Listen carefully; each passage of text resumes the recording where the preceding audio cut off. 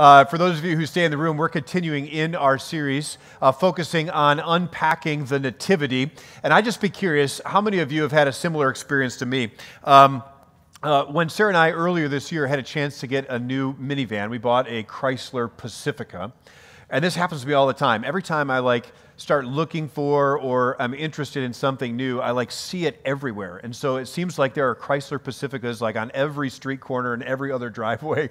And the same is true for nativities, right? So Pastor Randy got us started in this series, Unpacking Your Nativity, and I started noticing all the ones around our house, and there's one in my office and coming and going and everywhere. And maybe you had a similar experience where you just saw nativity sets everywhere. Although I do have to confess to Pastor Randy, I know you gave the advice to not unpack them all. I failed, right? So but I'm thinking about them, even though they're all already set up. So here's what we're doing: is we are just kind of walking through the Christmas story as we journey through Advent, and we're taking a look at each of the characters, the role they play, the part that they have in the Nativity and the Christmas story, and then also what God is speaking and teaching us through each of them. Last weekend, it was Mary. That makes sense as a good place to start. And this weekend, as you may have gathered, it's Joseph. Okay? And so to take a look at the role of Joseph, we're going to walk kind of slowly through the gospel reading for today, starting with Matthew chapter 1. And here's how Matthew begins to tell the story of the birth of Jesus and the role that Mary and Joseph play. Here's what he says. Now, the birth of Jesus Christ took place in this way. When his mother Mary had been betrothed to Joseph, before they came together, she was found to be with child from the Holy Spirit. Now, for perhaps the most important moment in human history, at least up to that point, Matthew chooses to describe all of it with some very few and very important words. And I'd like to draw to your attention to a number of them this morning. He says, now the birth of Jesus Christ took place in this way. It's like his introduction to this moment, his invitation to reflect and consider what God has been doing. Now, in most of our English translations of this verse, the word birth is the word that'll show up, but it's translated from an interesting word in Greek, which you probably know, and that word is Genesis. Right? Now, the genesis of Jesus the Christ took place in this way, is the way Matthew begins. Genesis, of course, is also the name of the first book of the Bible, and it means simply the origins or the beginning. And so it's like Matthew is signaling, after he's given us the genealogy of Jesus, now this is how the story goes, and this is where it begins. But he also neatly, with the choice of that word, connects what's going to happen here to the very beginning of everything, where God sought to enter into our human experience, first through the creation of Adam and Eve, and now through the birth of his own Son, a second Adam, as Paul describes him, who would seek to enter into our now broken humanity to bring to completion God's promise and plan of rescue and redemption. All of that in a simple link back to the first book of the Bible, the Genesis of Jesus. So here's how it happened, Matthew says. When his mother Mary had been betrothed to Joseph, before they came together, she was found to be with child from the Holy Spirit. Now, you may have heard this before. Mary and Joseph, as those who were betrothed to be married, they were in a legally bound relationship. What had likely happened was that Joseph, after having prepared the resources required to finally make the commitment to take a wife and begin a family and then be able to support them, had gone to her parents, had asked for her hand in marriage, and had almost certainly given some form of bride price or dowry to demonstrate to them that he was ready to take care of her, and then also to replace the economic value of having lost her as part of the family. That's just the way the culture worked back then. But what we also know would have happened is then he would have taken some time before they would actually have completed their marriage process and before they were brought together as husband and wife. And during that time, he would have likely gone back to work. He would have saved up even more, and almost certainly would have gone to his father and said, I'd like to build a room onto our house and have this room, the place, be where I would start my family and bring my wife. And he would have gone to prepare a place for his wife, and then when he was ready, he would have come back to take her to be with him, and they would then celebrated the marriage. And maybe even that language I just used reminds you of where it shows up in John chapter 14, where Jesus says, I'm going to prepare a place for you, and when I come back, I'll take you to be with me. Right? Jesus there echoing the language of marriage because he is the bridegroom and we, his church, are the bride. So a similar thing likely had been playing out in the life of Mary and Joseph. They'd been legally bound and committed. It was as if they were already husband and wife, but they were not living together and they were not acting in the normal way that a husband and wife would after having been married, because the celebration and the culmination was still to come. And so it was in that in-between time, however long it was, it may have been several months, it may have been a year or more, that it was discovered that Mary was pregnant before they had culminated their marriage process, but that it was from the Holy Spirit. Now, what happens next? Her husband, Joseph, he's the center of our attention today, being a just man and unwilling to put her to shame, resolved to divorce her quietly. Honestly, we don't actually know all that much about Joseph, aside from this first chapter or two in Matthew and a few other references. We know, for example, that he was a laborer who specialized in construction. He was a carpenter, is how it's often translated, which means he was handy with wood and probably with stone. And if we were to put together some of the pieces, he probably was involved in some of the major infrastructure developments in and around the Galilee, for his hometown, it seems, was Nazareth, or at least that's where he was from, and that's where he returned. And that's where Jesus was raised. We know that he seems to have passed away sometime before Jesus was an adult, because the last time he shows up in the Bible is when Jesus is 12 years old, and they're at the temple for their annual celebration of Passover. And if you remember that story, it's in Luke's gospel. Jesus gets left behind, but they find him in the temple, and he says, well, where do you expect me to be? I'm in my Father's house. And we get a first indication that Jesus knew of his divine nature as the Son of God. But Joseph, we're told here, was a just, or it's sometimes translated, a righteous man. He was a man who, to the best of his ability, would seek to do the right thing regardless of the circumstances. And so in this case, having somehow or another heard the shocking, tragic, and certainly, at least at first glance, bad news that his young wife-to-be was already pregnant, he tried to do what in his mind was the right thing. To quietly dissolve the relationship through the appropriate legal channels, because it was a legally constituted betrothal. To perhaps let her go back home to her family and try to figure life out there. Maybe he would even have a chance to demand back his bride price. He could have done all of these things, and that was his intent. It's interesting. 2 days ago, Friday night, Sarah and I had a chance to go with our kids to see the Chosen Christmas special at the AMC Randhurst Theater in Mount Prospect. Some of you maybe have heard about this, maybe not. Some of you have heard about The Chosen. We've talked about it before. It's a great video-based retelling of the story of Jesus, primarily focused on his earthly ministry, but they just came out with a Christmas special. It's got a lot of great modern worship music, about an hour's worth actually, so just being honest, Drew was almost asleep in my lap by the time we got to 8 o'clock and the story started playing. So if you got youngers, they may not be as interested in that first part, but he perked right up when they did the video retelling of Mary and Joseph making their journey to Bethlehem. And along the way, what stuck out to me was a conversation Mary and Joseph had. And again, the Chosen tries to tell maybe the story around the story, but in a faithful way to what's in Scripture.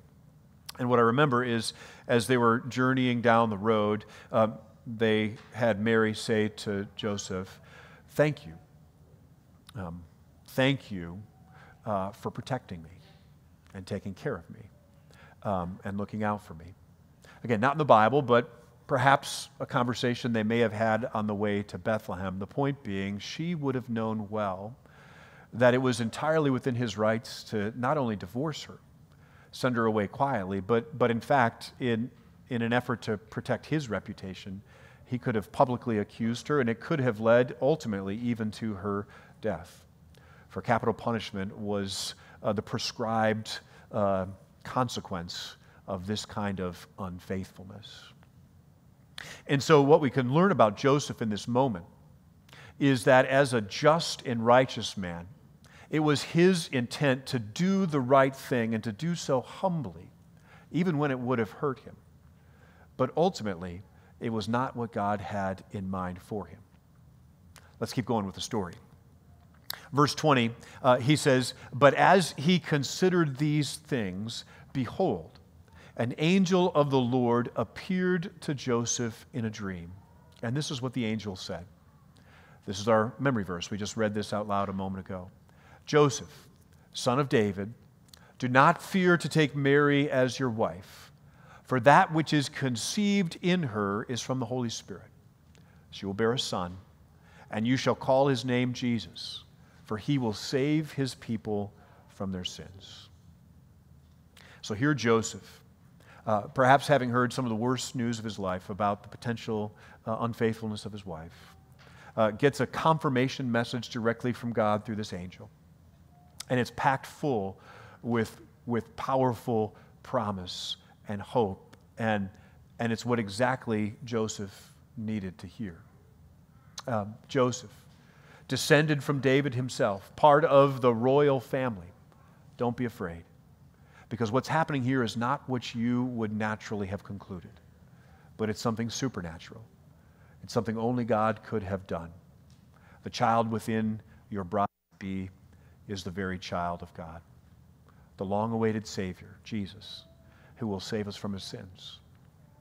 Right? Joseph, as the son of David, probably was well familiar with all the promises that God had given. Here's an example of just a few and how Jesus' name kind of connects to all of them. This is from Isaiah 40, verses 1 and 2. In part, it says, "Comfort, comfort my people." Why? Because Israel, God's people, her iniquity is pardoned. And then later on, from the fourth servant song, you may know this from the season of Lent, Isaiah 53 says, "The Lord has laid on him," the one who would suffer, "the iniquity of us all." And in Jeremiah 31, another example in verse 34, "For I will forgive their iniquity, and I will remember their sin no more."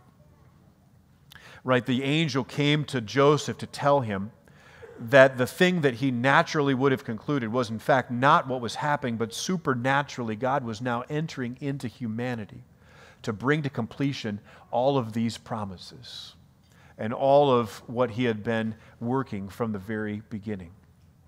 His desire to seek to redeem and restore all creation, all humanity through the death, the resurrection of his son Jesus. But it had to begin humbly, hidden, in a sense, in Mary and in Joseph, in a manger, in a stable, in the Nativity, as we are celebrating this season.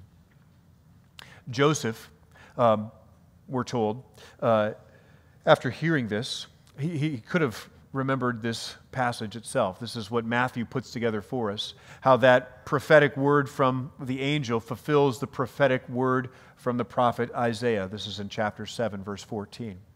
Matthew says, "All of this took place to fulfill what the Lord had spoken by that prophet. Behold, the virgin shall conceive and bear a son, and they shall call his name Emmanuel," which means, you probably know, God with us, right?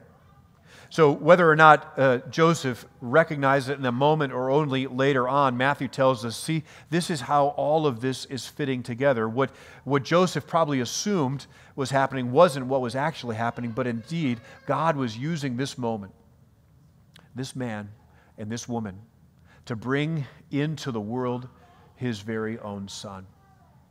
The one who would bring God into humanity and would begin the work of redeeming and restoring all things, of returning to what God's dream and plan was from the beginning. For if you remember back in Genesis, God's intent was to dwell closely with his people. Adam and Eve, he would walk with in the cool of the day. He longs to be with us. He desires to be close with us. And in Jesus, he comes as close as Godhead can get. He becomes one of us so that he might dwell with us for forever. Joseph was a man who humbly sought to do the right thing, even at times when it would hurt. But he was also someone who would listen carefully to whatever God would say, whether through an angelic messenger. And this was the first of several times where angels would come and give directions to Joseph. And I think there's a good chance he was also familiar with God's word of promise, like that one from Isaiah chapter 7 and the others I showed you a moment before. Faith like Joseph listens carefully to what God says. And then faith like Joseph does something. Verses 24 and 25.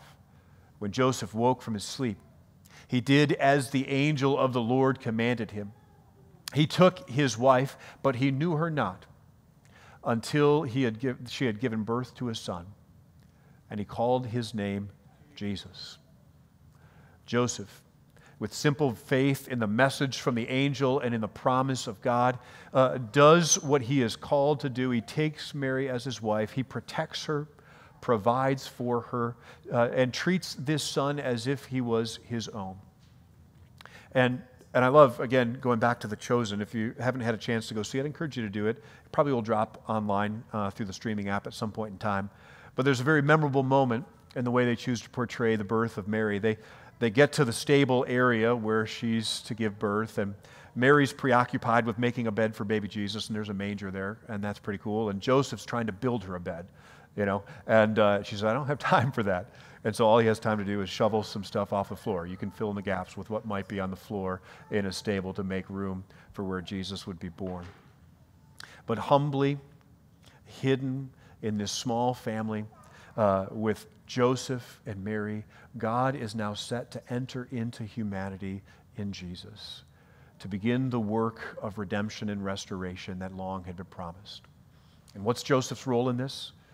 He responds immediately and obediently. Doesn't ask questions, doesn't ask for more information. He just does what God calls him to do, and even when it may not all have made sense.